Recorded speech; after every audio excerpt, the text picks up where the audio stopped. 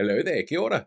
Every year, around the motu, over 1 million people take part in events organised or funded or supported by their local councils. These might be things like concerts or festivals, movie events, parades, cultural showcases. It might be something held at a community centre that your council funds, or parks that they provide, or even organisations that they support. It covers arts, shows, cultural performances, filmmaking, and so many other things. Each council is different and each region is unique. This year, for myself, I've worked on 40 different council events with nearly 250,000 attendees. So I know that people are going to these things.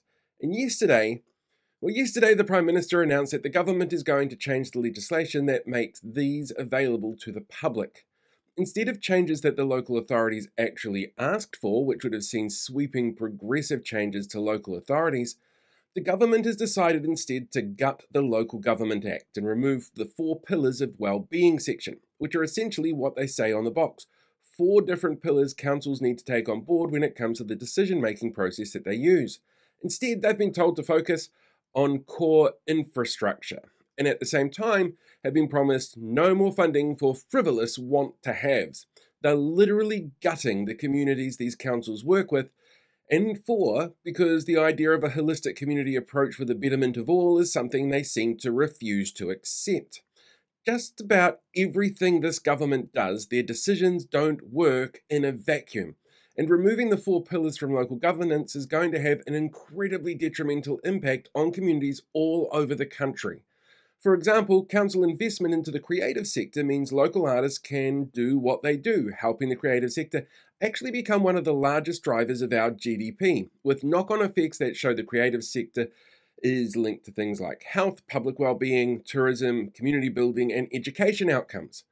Community events help foster a sense of belonging, and research has shown that removing these removed that sense of belonging for communities, which leads to an increase in crime, a disconnection from local issues, and could be responsible for outcomes in schools and a reduction of effectiveness of public safety measures on our roads.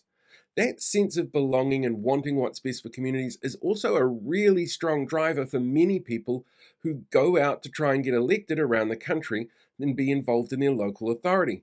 These people have a vision for their community and want them to succeed. But if the role of council is simply to pay for pipes and fill in potholes, you lose the advocacy local elected officials have to help bring real change to their homes and help the people who live there. Yesterday's decision is nothing short of a great big fuck you to those who want their homes to be better places for all, for those who know that there's some amazing potential in every corner of the country waiting to be unlocked. It's a great big middle finger to councils who have told this government to do better at letting them do their job.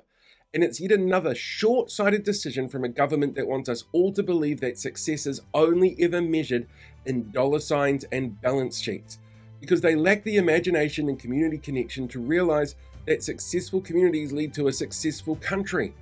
But when it comes to dollar signs and balance sheets as success markers, well, maybe the government doesn't really measure up there either.